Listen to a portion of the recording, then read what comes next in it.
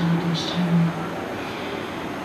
we'll be studying chapter 6, text 15. I'll read the verse and you can repeat. Yunjayam Saratmanam Yunjayam Saratmanam No Yogi Niyatam Manasa Yogi Niyatam Manasa Shantim Nirvana Paramam Shanti Nirvana Paramam Matsamstam Adhigachati Matsamstam Adhigachati Yunjayevam Saratmanam Yunjayevam Saratmanam Yogi Niyatam Manasa Yogi Niyatam Manasa Shantim Nirvana Paramam Shanti Nirvana Paramam Matsamstam Adhigachati Matsamstam Adhigachati Yunjayevam Saratmanam Yunjayevam Saratmanam Yogi Niyatam Manasa Yogi Niyatam Manasa Shantim Nirvana Paramam Shanti Nirvana Paramam Matsamstam Adhigachati Matsamstam Adhigachati. Anyone like to recite the verse? Yunjayevam Saratmanam Yunjayevam Saratmanam Yogi Niyatam Manasa Yogi Niyatam Manasa Shantim Nirvana Paramam Shantim Nirvana Paramam Matsamstam Adhigachati Matsamstam Adhigachati Yunjayevam Saratmanam Yunjayevam Saratmanam Yogi Niyatam Manasa Shantim Nirvana Paramam Matsamstam Adhigachati Yunjan, practicing like this. Practicing like this. Evam, Evam, as mentioned above. as mentioned above. Sada, Sada, constantly. constantly. Atmanam, Atmanam, body, mind, and soul. body, mind, and soul. Yogi, Yogi, the mystic transcendentalist. the mystic transcendentalist. Niyatam Manasa, Niyatam Manasa, regulated mind. the regulated mind. Shantim, Shantim, peace. peace. Nirvana Paramam, Nirvana Paramam, cessation of material existence. cessation of material existence. Matsamstam, Matsamstam, in the spiritual sky, the kingdom of God. in the spiritual sky, the kingdom of God. Adhigachati, Adhigachati, does attain. does attain. Translation. Thus practicing control of the body, mind, and activities, the mystic transcendentalist attains the kingdom of God, or the abode of Krishna, by cessation of material existence. Please repeat. Thus practicing control of the body, mind, and activities, Thus practicing control of the body, mind, and activities, the mystic transcendentalist attains to the kingdom of God, the mystic transcendentalist attains the kingdom of God, or the abode of Krishna, or the abode of Krishna, by cessation of material existence. by cessation of material existence. Purport by Srila Prabhupada. The ultimate goal of practicing yoga is now explained. Yoga practice is not meant for attaining any kind of material facility. It is to enable the cessation of all material existence. One who seeks an improvement in health or aspires after material perfection is no yogi according to Bhagavad-Gita. Nor does cessation of material existence entail one's entering into the void, which is only a myth. There is no void anywhere within the creation of the Lord. Rather, the cessation of material existence enables one to enter into the spiritual sky, the abode of the Lord. The abode of the Lord is also clearly described in the Bhagavad-Gita as that place where there is no need of sun, moon, nor electricity. All the planets in the spiritual kingdom are self-illuminated like the sun in the material sky. The kingdom of God is everywhere, but the spiritual sky and the planets thereof are called Paramdhamma, or superior abodes. A consummate yogi who is perfect in understanding Lord Krishna, as is clearly stated herein, mat chitta, mat para, mat stanam, by the Lord himself can attain real peace and can ultimately reach his supreme abode, the Krishna Loka known as Goloka Vrindavan. In the Brahma Samhita it is clearly stated, Goloka eva nivasatma vilatma bhuta, that the Lord, although residing always in his abode called Goloka, is the all-pervading Brahman and the localized Paramatma as well, by dint of his superior spiritual energies. No one can reach the spiritual sky or enter into the eternal abode, Vaikuntha Goloka Vrindavan of the Lord, without the proper understanding of Krishna and his plenary expansion Vishnu. Therefore, a person working in Krishna consciousness is the perfect yogi because his mind is always absorbed in Krishna's activities. Savamana Krishna Padaravindayo. In the Vedas also we learn Tameva Vrivattim Ritum Iti. One can overcome the path of birth and death only by understanding the Supreme Personality of Godhead Krishna. In other words, perfection of the yoga system is the attainment of freedom from material existence and not some magic jugglery or gymnastic feats to befool innocent people. So, Srila Prabhupada continues on the same theme from yesterday, or throughout the chapter, how yoga is being practiced in such a frivolous manner. You know, yoga today is a $1 million business, if not a multi-million-dollar business. And people take to yoga for all different reasons. Some, the beginning of their spiritual life. Prabhupada describes the yoga process as a ladder, you know, culminating in Bhakti Yoga, which would be the highest rung of the ladder in attaining perfection.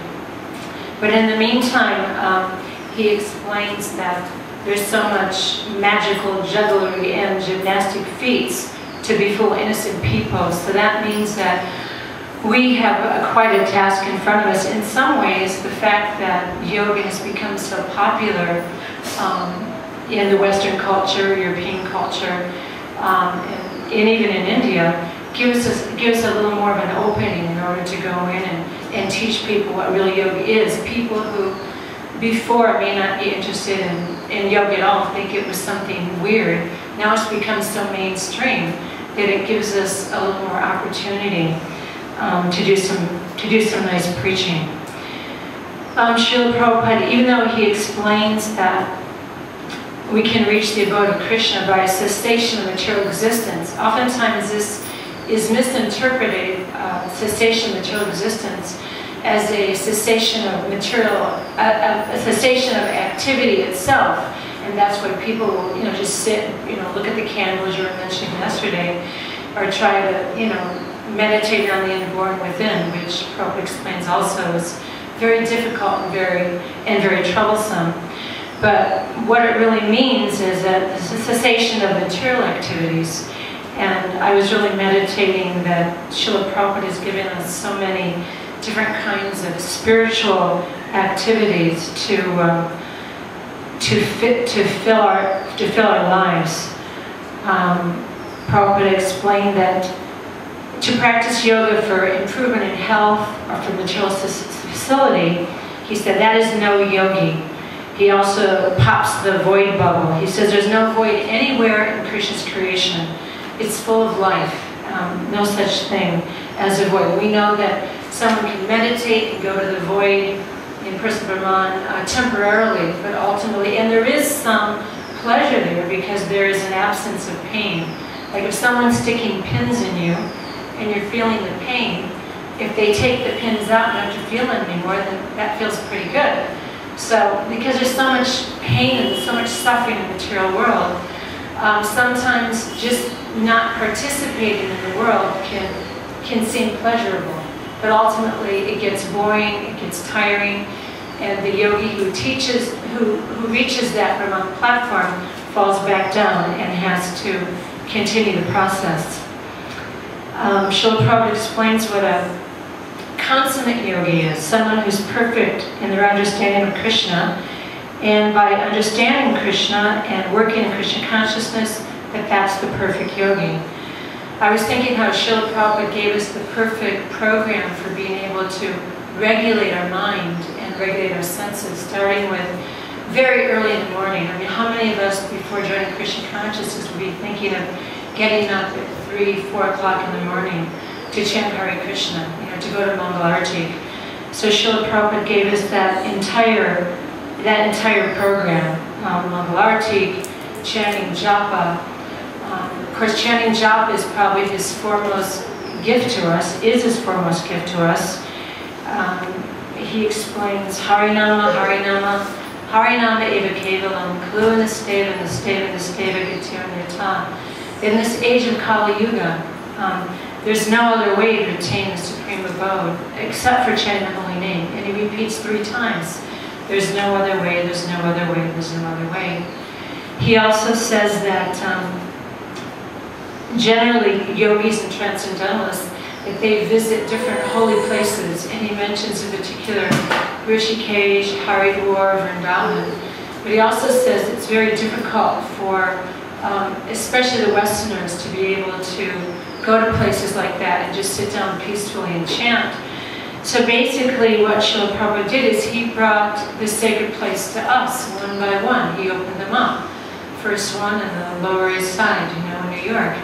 He just, underneath the tree in Tompkins Square, he just opened up one sacred place after another, and he made it sacred because of his presence. So we're very fortunate to have all those gifts, especially because in Kali Yuga, it's explained in verse 12 that people in general, they're short-lived and they're slow in spiritual realization. Always disturbed, but it says above all, always disturbed. And even as devotees, we can experience that. There's so much nectar and so much shelter. But at the same time, there's always something that can disturb our mind unless we're 100% taking shelter of this process of Krishna consciousness that Srila Prabhupada has so kindly given to us. He gave us a perfect program to lift us out of the modes of material nature. Besides, Mangal Arati and Japa, reading the deity, Srimad Bhagavatam class, which usually takes us from 4 o'clock in the morning to 9 o'clock. Then we take prasadam, and Srila Prabhupada described prasadam as a very important spiritual activity. He called it prophylactic in protecting us against the contamination of the material world. So he also explained that when we take food that's, especially grains that are cooked by non-devotees, it can contaminate our mind. And I believe that in Mahabharata it was cited as one of the reasons that Bhishma didn't make a complete proper decision. So once we've gone through the whole morning program, we're pretty much set for the day. We're kind of surcharged with spiritual energy. We're able to go on and practice this yoga process, trying to achieve the position of a consummate yogi. It says in the 7th chapter, the very first verse, Maya Saktamana Karta Yoga Nimuja Marashraya Samsayam Samagaramam Yatala Nachachunu, that by practicing yoga in full conscious of me, with mind attached to me, you can know me in full, free from doubt. So day by day, as we practice this Krishna consciousness, we get more and more facility. Krishna says, as they surrender unto me, I reward accordingly. So as we perform our service, as we become more dedicated, as we try to share it with others, then Krishna gives us more and more understanding.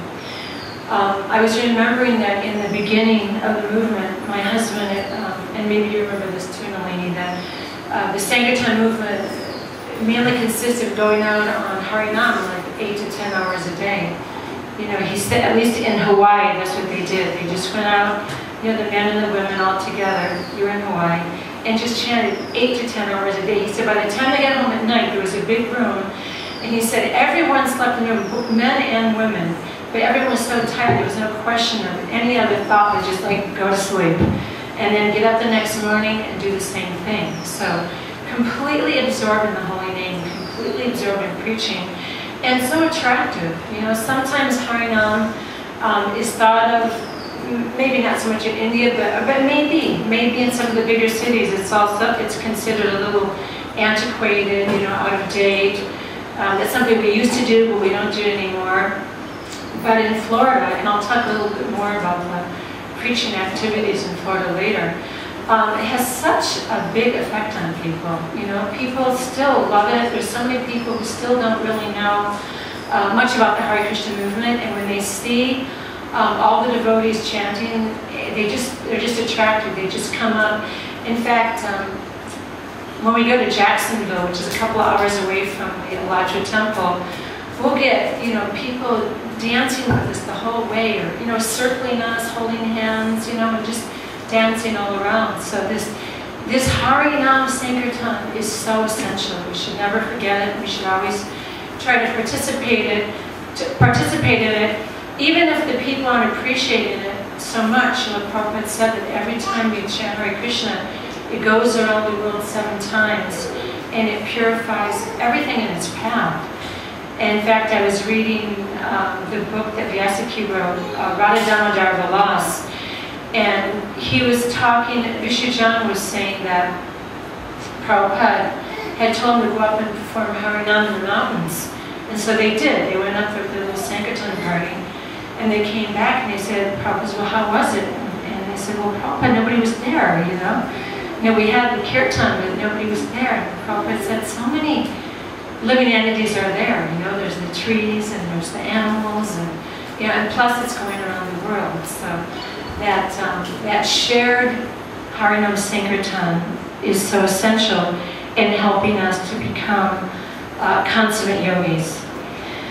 And of course, as time went on, besides the Harinam Sankirtan, books distribution became so important. As Srila Prabhupada translated his books, and as we realized all the ecstasies in Srila Prabhupada's purports, and some of the stalwart devotees went out and started distributing books, we realized that, you know, this was the next stage in Krishna consciousness, and many devotees made it their life and soul to go out every day and distributed Srila Prabhupada's books. In this chapter, Srila Prabhupada also says that a Krishna conscious person has no desire for his own self-satisfaction. His criterion is Krishna's happiness. And also we found that for our criterion was Prabhupada's happiness. I remember once in 1975, I was, actually I wasn't initiated yet, but I loved distributing books, so I went on a party with Tamahar, Mantrini, another Bhakti and Bhakta, and we traveled up and down the East Coast. And we saw Srila Prabhupada in all different places, in Washington, D.C., then we saw him in New Vrindavan, in New York, and Detroit, and Chicago. And in between seeing him, we would be distributing books. We would be at stoplights. You know, I remember once distributing 300 Back to Godhead magazines at a stoplight in Chicago. And we would find that every time we distributed books, you know, with the idea of pleasing Srila Prabhupada, the next time we saw him, we thought, well, we could see him just a little bit clearer. We could appreciate him just a little bit more. And that's true right now, too, because Srila Prabhupada is still here. So as we engage in these activities, you'll find that when you see Srila Prabhupada sitting on the Vyasa-san, that, you know, he's looking at you and he's appreciating so much what you're doing. Once when I was in India in 1976, we had a book distribution program in Delhi, and we were told just go out in Delhi and just distribute books. You know, of course we didn't know the language; it was a little difficult. And, I was distributing books with a devotee named, her name is Nartaka Gopala. I'm quite tall. I'm like 5'8.5", and she was like 6'2". So we found that we didn't have to do much to distribute our books. We just stand there and people would surround us looking at Srila Prabhupada's white elephants, you know. And we would just hold up the books and tell them how much it was, and they would buy the books. So at the end of the day, everybody counted up how many books they distributed. And lo and behold, besides the men, I had distributed the most books, and Nartaka Gopal the second most. So we were invited to go on a little traveling Sankirtan program with Srila Prabhupada, where we went in buses. We went to, I think it was Modinikar, and you know, a few different cities where we distribute books during the day, and at night there would be a Pandal Parador Srila Prabhupada would speak, and then we'd stay in life members' houses, and so it was really fun. Although I remember one day feeling quite out of sorts, feeling sick, as often can happen in India. I was almost thinking maybe I wouldn't go, but then I thought, no, I want to please Srila Prabhupada, especially him being here in India. So I went out and I was distributing, and I happened to turn around, and Srila Prabhupada had driven up in his car, and there was a few of us distributing, and he folded his hands and bowed his head as if to say, "Thank you so much for, helping me spread this message." So it was really very, very sweet, very simple, but very, very sweet. Also, we've been planting seeds for so long, by going out in Harinam, by performing prasad distribution, by performing books distribution, that we're starting to see the fruits of planting our seeds. Yoga, even though it's often malpracticed, also kirtan, they're practically become household words. Kirtan has become such a big thing, and I know many local people, even in Alachua, they're just more attracted because kirtan has become very popular. There's Jewish kirtan and Rabbi kirtan they call it, and all kinds of kirtan. So I see that, and also the vegetarianism. Like in 1976, when I flew here, there's no question of having any kind of a vegetarian option on the menu. But now, wherever you go, almost any restaurant you go to, in every airplane, there's choice of vegetarian entree. And I see this all as a result of Srila Prabhupada's presence and the seeds being planted, and cultivation, and the fruits are coming. So we have to remember that, of course, along with that, there's Kali Yuga is also going full force. It's very sad to see here in India how much material life is increasing, and how much that is disturbing the simple village life and the simple religious consciousness. So I think that probably the devotees in India have maybe more of a responsibility than anybody to be preaching to people, because you'll see, if you haven't seen already, we've certainly seen in America, that along with material advancement comes lots of problems, lots of psychological problems, lots of familial problems, along with computer and television, all this kind of thing. There's a certain kind of isolation that comes with it that makes people feel not so connected. Whereas now in the villages, in the evening, people will get together and they'll chant and they'll do pastimes and they'll cook together. And which also used to be, in the West also, evenings people would get together, not so Krishna conscious, but still there was a sense of community and camaraderie that is missing more and more. So it's more and more important to preach this message that Srila Prabhupada has given us. I was also remembering that all the different ways that Srila Prabhupada has given us, has engaged us, just like King Ambarish, there were so many ways that he used his mind, the lotus feet of Krishna, his words in describing the pastimes of Krishna, his hands in cleaning the temple, his eyes in looking at the transcendental form of the deity, his sense of smell and smelling the flowers offered to the Lord, his tongue and tasting prasadam and tulsi leaves that are offered, his legs in going to pilgrimage places, his head in offering obeisances. So I made, a short list of different activities that Srila Prabhupada gave us to use in the service of Krishna, and instead of ceasing material activities or engaging in material activities, all the different kinds of spiritual activities that he gave to us. So would anyone like to raise their hand and volunteer different ways that Srila Prabhupada gave us to engage? I know you all know. Yes. Serving the deity. Serving the deity.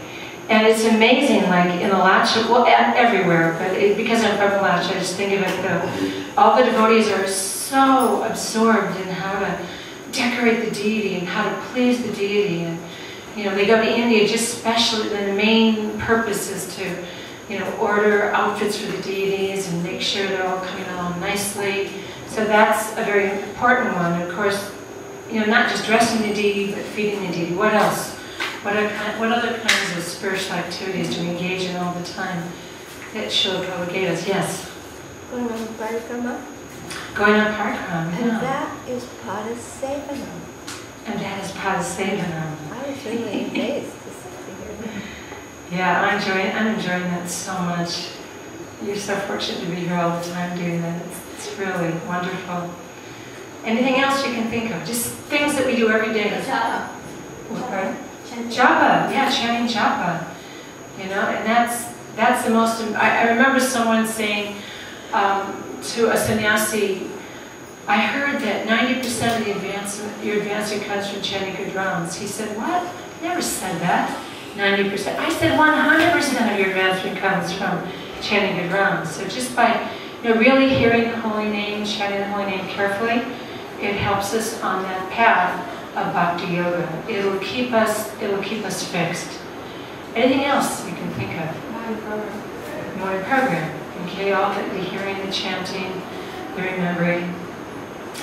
I also wrote down, you know, teaching.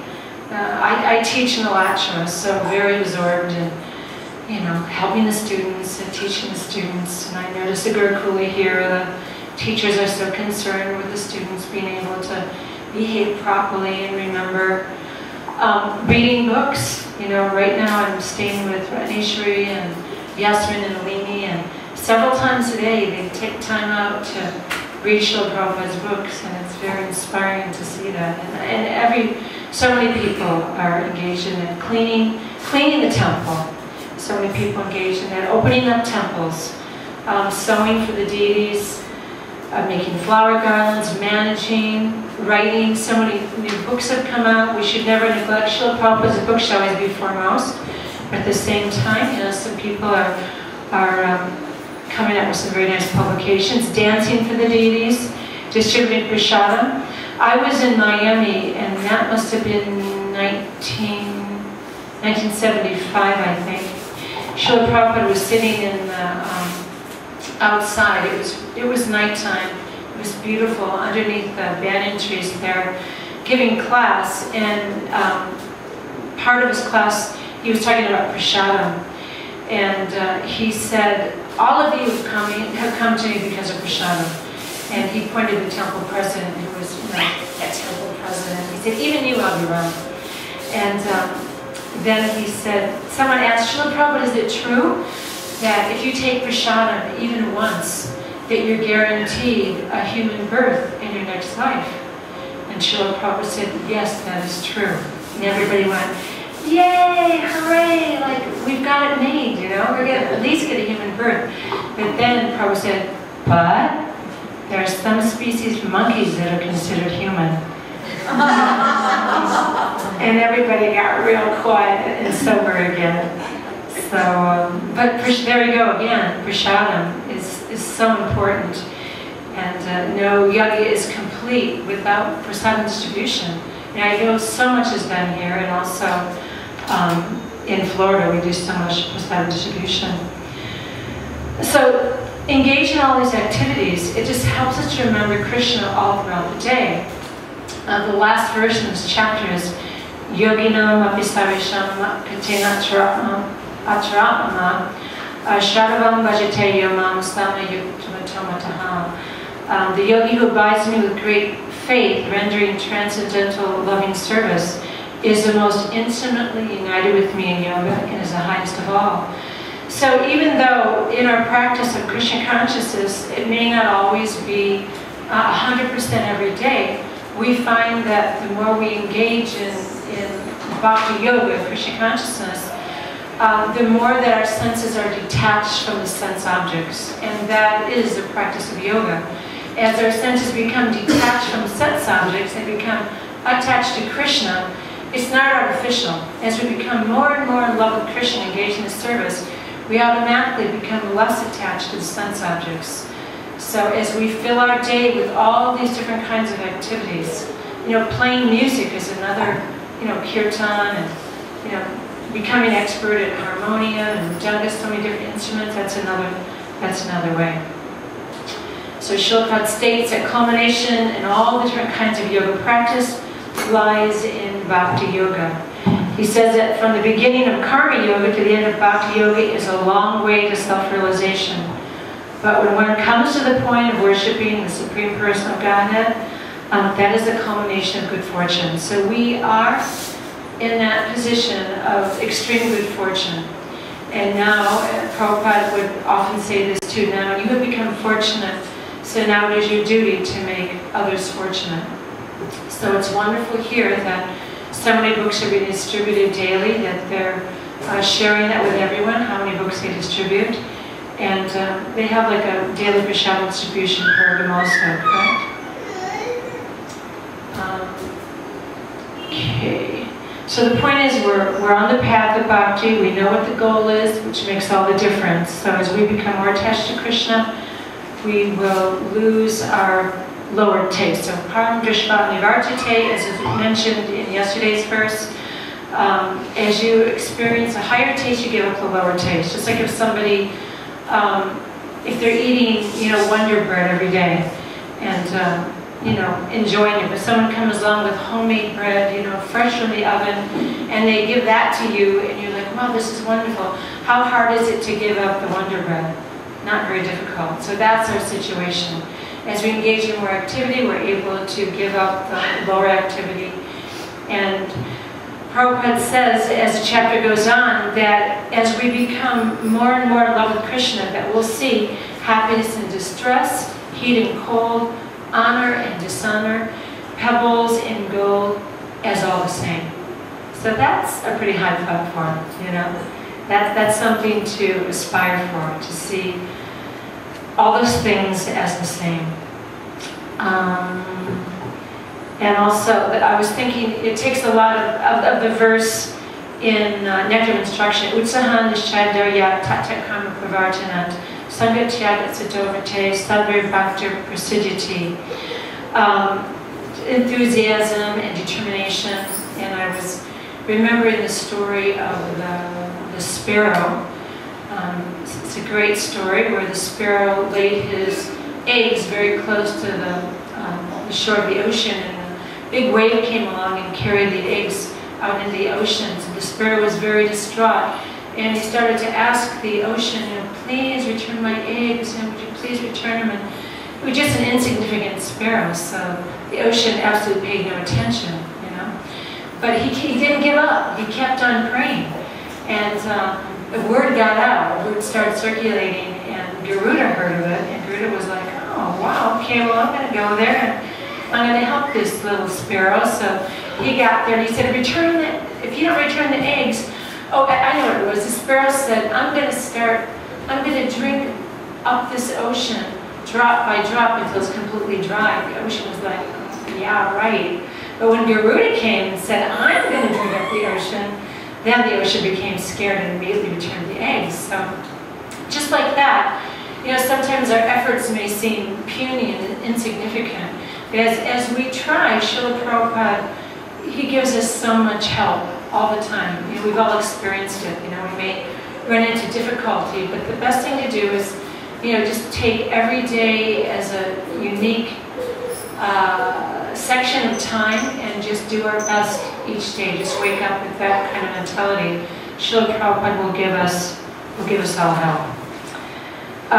So I was asked to talk a little bit about the activities that are going on in Alacha. Alacha is kind of famous because there's, you know, probably like 1,000 devotees in the community. And, you know, all the devotees are engaged in all different kinds of work. One of the most famous programs that we have in that area, Alachua, Gainesville, is a prasadam distribution program at the University of Florida, which has been going on for like 40 years. It's so famous that sometimes there'll be 1,000 students lined up. I mean, that's not always 1,000, you know, but always a lot, lined up to get prasadam. And they'll give, you know, like a $4 or $5 donation. They love prasadam. We're famous. Like, we have a very good reputation. People know us, and there's all kinds of stories. Like there's one story of a devotee who went into a bank to get a loan. He was standing in line for a while, and then someone from one of the offices, the upstairs offices, saw him and said, "Hey, come here," you know. So he went upstairs and he said, "What do you want?" And he goes, "Well, I wanted to get a loan." And he was kind of asking, "Well, what kind of collateral do you have?" And the devotee didn't have much in terms of collateral. But he said, "I'm going to give you the loan anyway, just because you guys spend it all the way through grad school. I don't know how I would have made it without you." So they have a wonderful program, and not only is it prasadam distribution, but they have a lot of kirtaniyas go out every day also. So they have a wonderful bhajan program, and they've been able to buy property all around, you know, different little houses around the preaching center. So now they have students who want to stay at the preaching center, and there's so many of them that want to stay there and engage in Krishna consciousness that they have to apply, and they have to write an essay about why they want to stay there, and then they can select, you know, the people that they think are serious, and they can stay there for some time, and then they'll have, you know, a new program. So that is an exceptional program that's made many, many devotees. We've made so many, and I know Srila Prabhupada was so pleased with that because he was especially interested in the educated population. He was interested in everybody, but he knew that the educated population would be able to help him spread this mission. Also, at the homecoming parade, we always have a float in the homecoming parade. Or if not a float, we're just in it. You know, we're marching, we have our banners, etc. And I notice that oftentimes at the end of the Rath Yatra, someone will come up and say, "You know, you guys are the only ones in the parade that really look like you're having a good time," you know? Because we are. We're having a great time. You know, we're chanting Hare Krishna and giving up prasadam, and it's just very blissful. Another exceptional program that we have in Florida, there's some devotees who are completely devoted to Rath Yatra, so we don't just have the Rath Yatra in the homecoming parade in Gainesville. We have one in Jacksonville, we have one in St. Augustine, we might have one in Tampa, we have one in Tallahassee, and sometimes they even go to other states. There's some big festival in Tennessee they go to every year also. I went to the one in St. Augustine this year, and it was wonderful. St. Augustine is the oldest city in America, and the mayor came for the inauguration before the festival actually started, and he gave a really nice talk. He was explaining that St. Augustine was made up of so many threads. You know, it was made up of, you know, threads from the Spanish community and threads from the Portuguese community and the African community.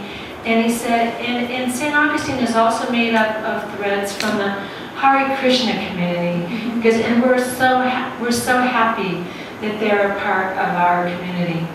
So again, it just proves that kind of the drops of water wearing away at the stone. You know, and the more that we're out there, the more that people hear the holy name, the more that people honor prasadam, the more they become purified, and the more they can understand. There's so many stories of devotees who would try to avoid the Harinam Sankirtan party. Like I remember one devotee saying he would see the devotees and he would cross the street to go on the other side just to avoid them. You know, day after day. I don't know how long he did it. But then one day, I don't know, he was too tired to go to the other side of the street. He just walked by and he got a book and he read it, and he became a devotee. And there's so many different stories like that with book distribution also. You know, a lot of us did book distribution at the airport for many years, and sometimes the books would end up in the garbage, but then you would hear somebody who found a book, a janitor who would find a book in the garbage and read it and become a devotee from that. Or one man found a book, his motorcycle broke down, and so he was just sitting there trying to think of what he was going to do next, and there was a book on the ground, so he picked it up and he read it and became a devotee. And the amazing thing about these books is that she'll probably explain that they're like deities, you know, that even if someone gets a book and they don't read it and they put it up on the shelf.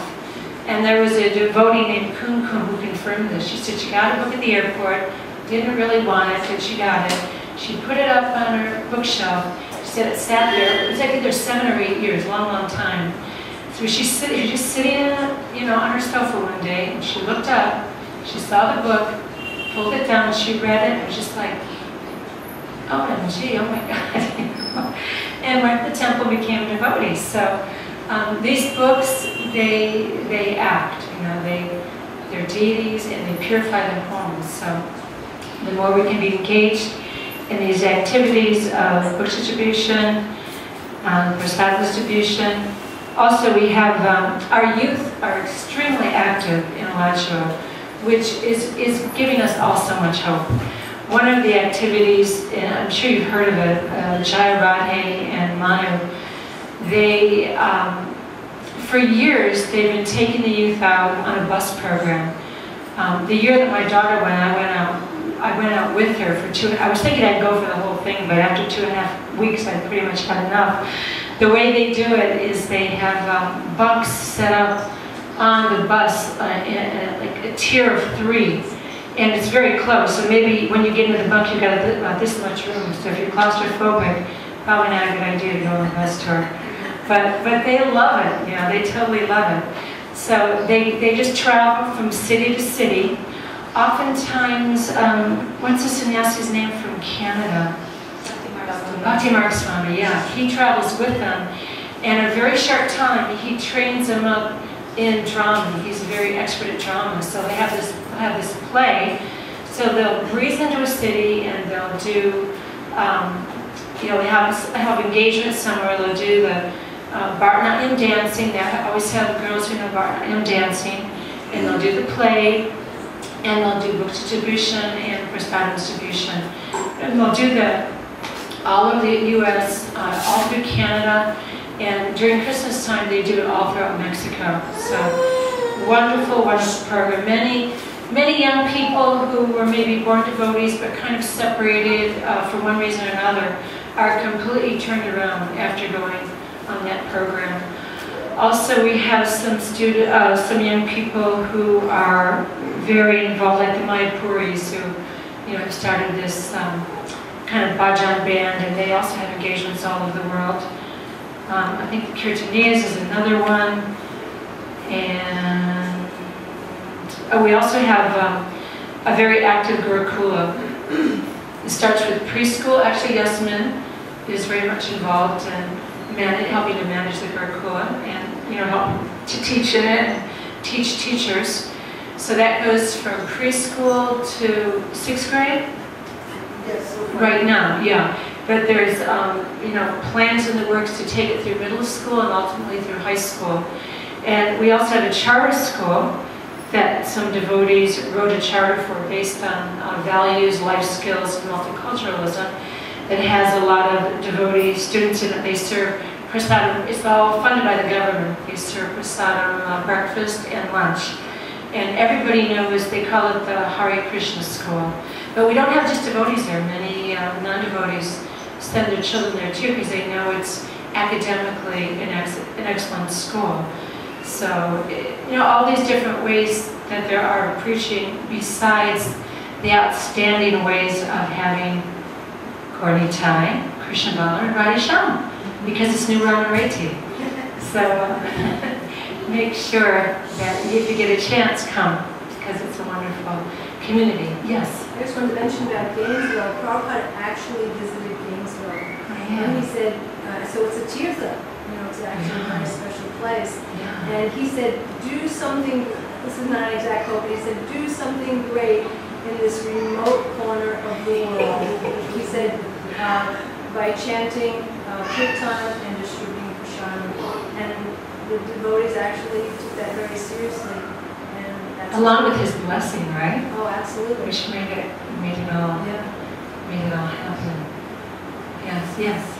I just want to also mention that this year, Mother Sukhada's class became #1 in the whole district for academics. What age do you teach? I teach 6th, 7th, and 8th grade. But it wasn't just my classes. Also, all the math classes came in first, also in the writing class. So, I mean, I think, devotees, whatever they do it for Krishna in some way. They do it for preaching. And so they really work really hard at it, helping the students. And some of you know Madhurya Leela. She lived here for many years. She teaches math.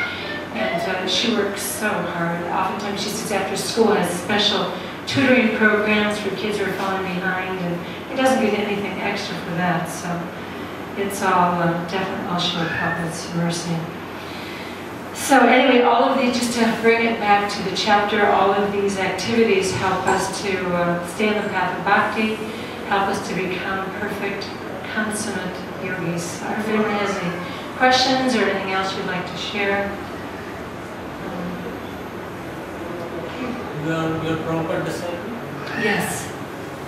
And what is the exact meaning of the word consummate? Like ultimate, like perfect, the consummate yogi, the perfect yogi, because Prabhupada mentions in this chapter all the different, all the different kinds of yoga that there is.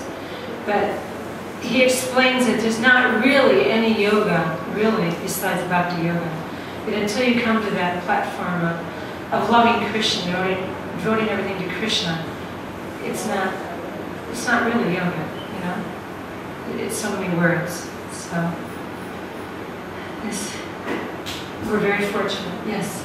One comment about Alachua that I find appropriate is that, as you mentioned, there's maybe 1,000 devotees.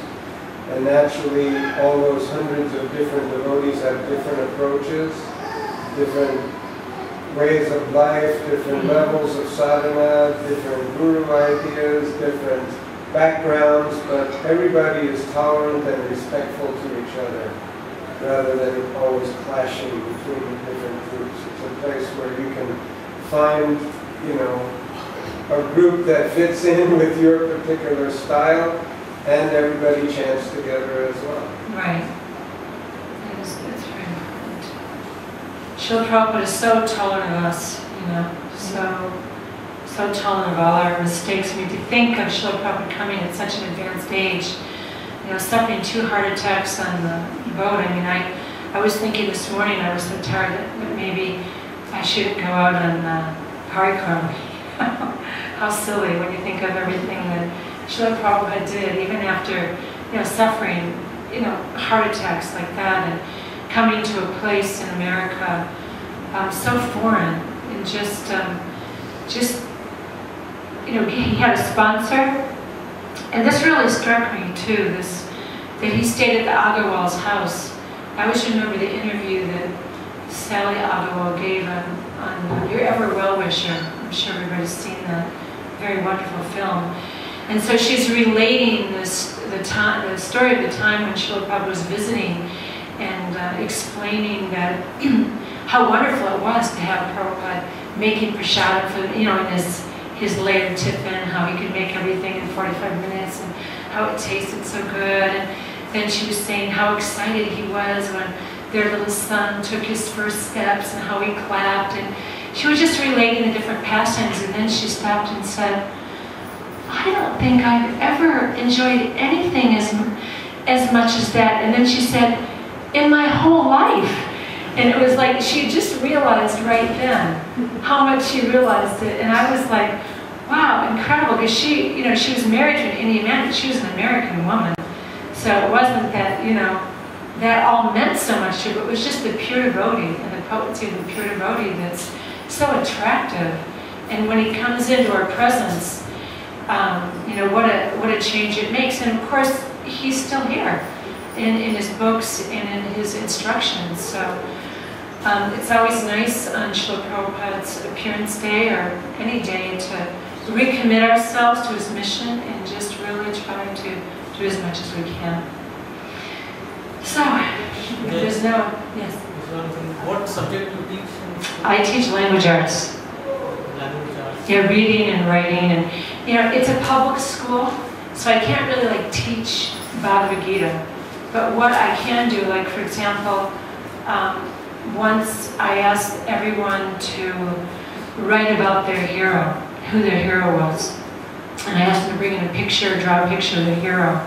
So in a very short time, my bulletin board was filled with pictures of Srila Prabhupada, Hanuman, Arjuna. So the students really do the preaching because a lot of them are devotees.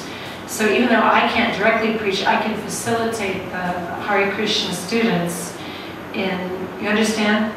In being able to kind of preserve their identity. It's not the best, but we're working on getting a complete Gurukula, established. In that school, we also teach teach qualities. So that way it's not directly Krishna conscious, but you can teach with compassion when the kids. Like we have one project that I do with the students called the Values Project, and they're allowed to pick any service to the community. They can decide. But some of the projects students have chosen is cow protection, and they'll raise money for it and give it. Actually, they gave it to what's his name, Rupa. Yeah, maybe it was Kurma, and before that it was Rupa Roberts. Yeah, for his. I remember my daughter did it. She raised money to help some of the less fortunate for clothes and all of that. So it kind of, puts them in a position of thinking a little bit outside themselves. As Srila Prabhupada says, a consummate yogi, he's not thinking of what he wants for himself. He's thinking of how he can help the world. So it's just kind of like a step in the right direction. The students have done their projects on book distribution. They've gone out and distributed books. And other students will do it on, serving on on jury of a teen court, or all different kinds of things like that. But it's a nice experience. So by the time they graduated in 8th grade, they've done 3 different projects. They're quite in-depth projects. They have to write about it. They have to have pictures of it. They have to display it. And once they display it, then we have a big like a fair where the parents come and they view it, and they have to do an oral presentation to their peers and also to the parents. So just some of the things that we're working on. Just one more thing. Like you said, book distribution and Alachua.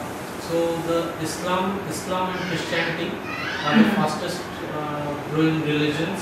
Yeah. Means the world is majorly populated with Islam and Christianity, people. So how we can be optimistic in spreading Krishna consciousness in Western countries, like America is also traveling, and other places. Well, I know that in America there is a lot of disillusionment with Christianity, just because especially with a lot of the young people. So how can you not be disillusioned? I think just remember Lord Chaitanya said that this movement would be, it would go to every town, village, and farm. So my vision is it's just a matter of time, because the movement, it is so attractive. It's so attractive that really it's just going to take more, by distributing prasadam or by chanting more, that is what changes everything, right? That's what changes, allows people to have realizations, because I was from a Christian background, she was from a Christian background, she was, and he was, and you were, and, most of us were, and we all became devotees, I was brought up Catholic, I was disillusioned with it, and I just, I had a very superficial understanding of God. So I think when people, actually as their desire grows to understand God more, that's when Krishna takes the steps. Like in my life, when I just felt like, wow, what is life about? And I just really want to know more about God. And that's when I'm a devotee. So Krishna's arranging everything, and Lord Chaitanya says it's going to happen. Srila Prabhupada says it's going to happen, and we've seen we can see what's happened already. So I think don't be disillusioned. Be very, very positive that this is, Stay positive. yeah, this is happening. Yes. Stay positive. I remember Gopa Vrindavan once asked Prabhupada the same question. Oh, really? A similar question, but how can we influence people to take to this movement? And he was thinking that Prabhupada would say Sankirtan or book distribution. And Prabhupada said, and I can't say it exactly, but that if they will just spend 48 hours with you, it's just like to spend the time with the devotees and to be influenced personally, then they will see. And it was like Gopa said that he was really amazed. I'm not sure if it's 24 or 48. Yeah, well that's very important actually. It's an important point because you see what Srila Prabhupada did because of his purity and what happened and how things spread. So as we become more pure, then we'll have more effect on other people. So in one sense it's kind of up to us, how much we want to do. But all facility is there. Can you just repeat what she said? Sure. Mantra, you want to just come up and say it in the microphone? I think we have. Okay.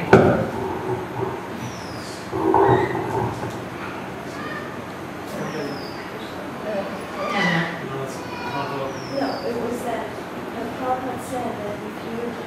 But maybe once everybody to hear it, because it's going on. You'll hear it. No, I meant like on the radio too, though. Doesn't go to it. Then you say it. Okay, I'll try. Manjari just said that Gopa Vrindavan asked Prabhupada a similar question as Prabhu in that how can we not become a little discouraged that maybe the movement isn't spreading as quickly as we like, correct? Well, no, how can we influence people? How can we best influence people? How can we best influence people? And Srila Prabhupada answered, if they just spend either 24 or 48 hours with you, then they will become transformed.